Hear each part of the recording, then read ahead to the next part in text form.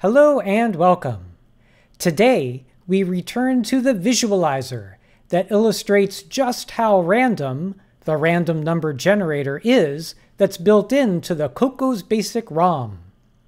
We extend our code to get back 2 random bytes instead of just 1. But there are issues. In today's very special episode of CoCo Town, it will be interactive. You will get a chance to see if you could figure out what the problem is. So get ready to hit that pause button. It's CoCo time!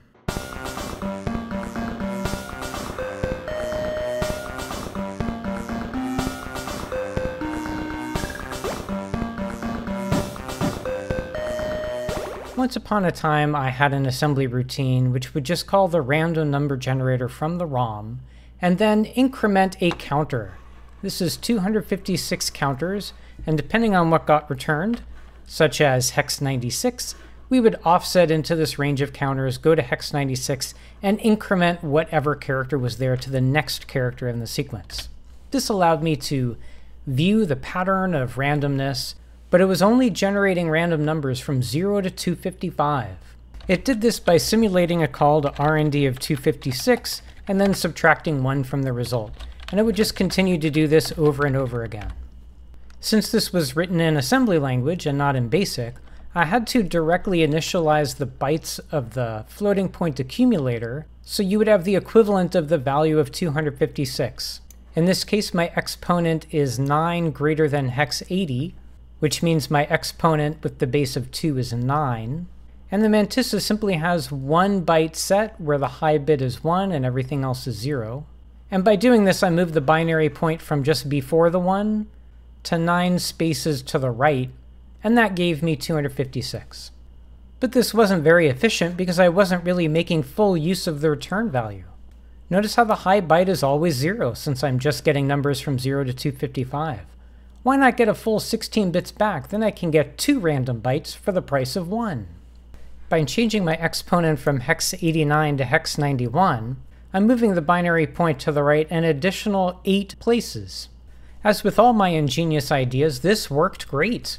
For the first call, I got 2 bytes, 8F and 7F, and you can see those counters got incremented.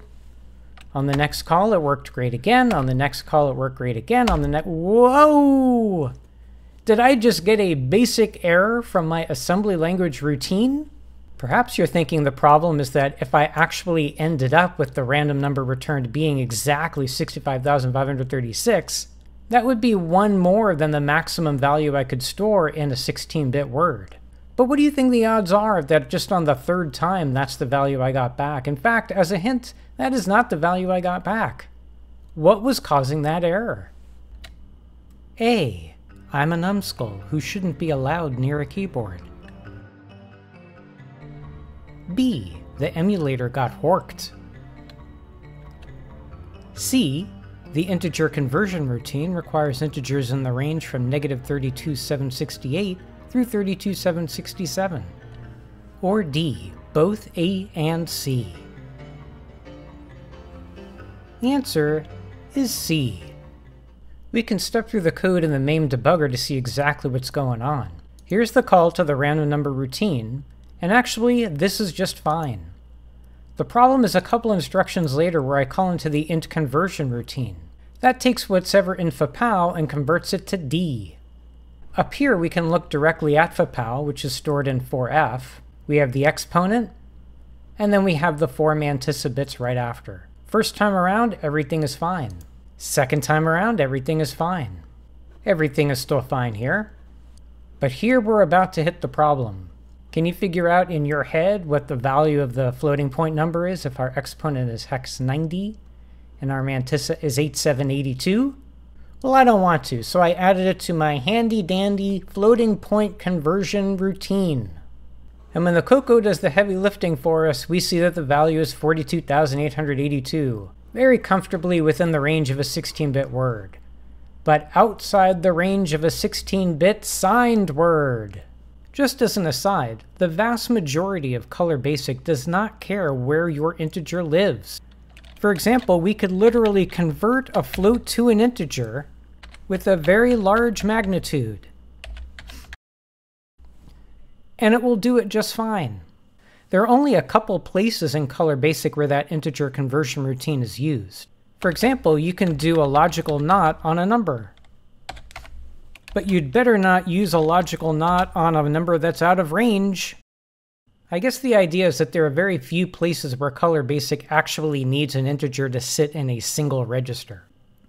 So only in those few places would it actually call the integer conversion routine, and therefore only in those places does it really require the integer be in range.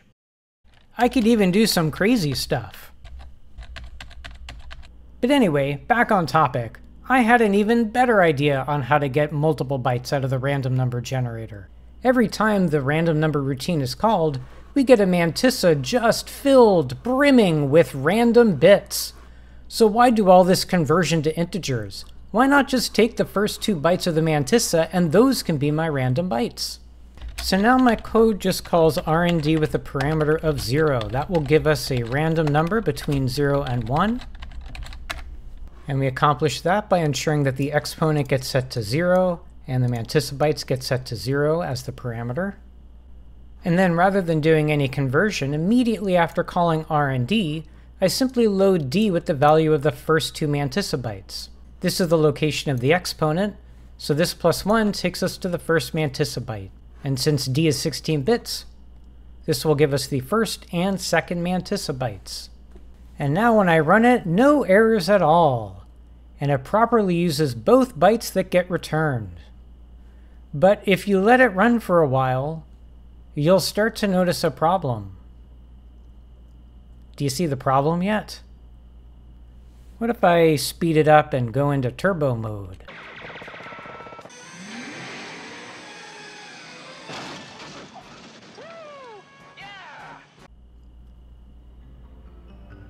Maybe you see the problem now. There seems to be a very strong bias toward the bottom half of those offsets.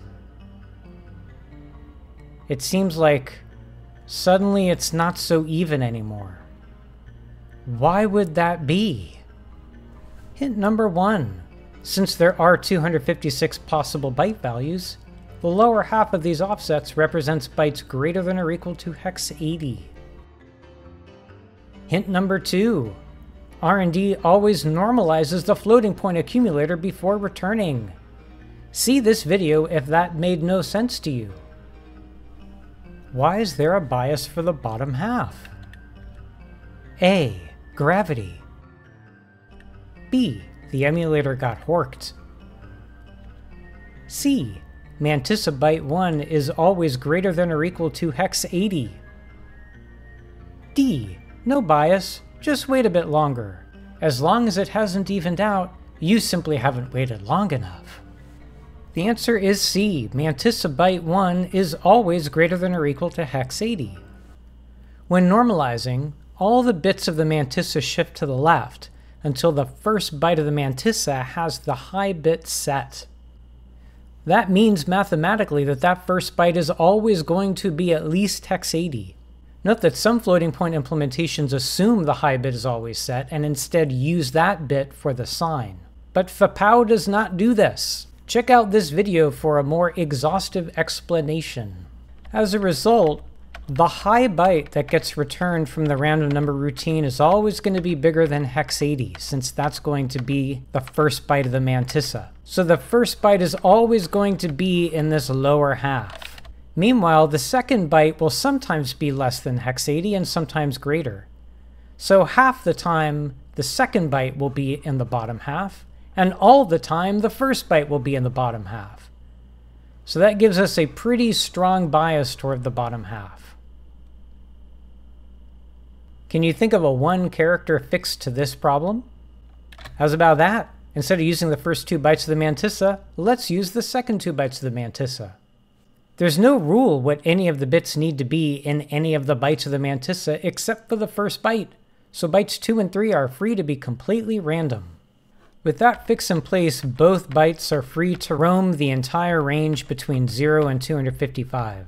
And if we let it fly, and even in turbo mode, things look pretty even now. As always, thank you for watching. I guess the idea is anywhere they really needed an integer to sit in a single register, they would use the integer conversion routine, and they're just very for a keyboard. 8 through 32, 767. As an aside, that conversion routine, integer lives, single register. It totally worked, I promise. See, I know what I'm talking about.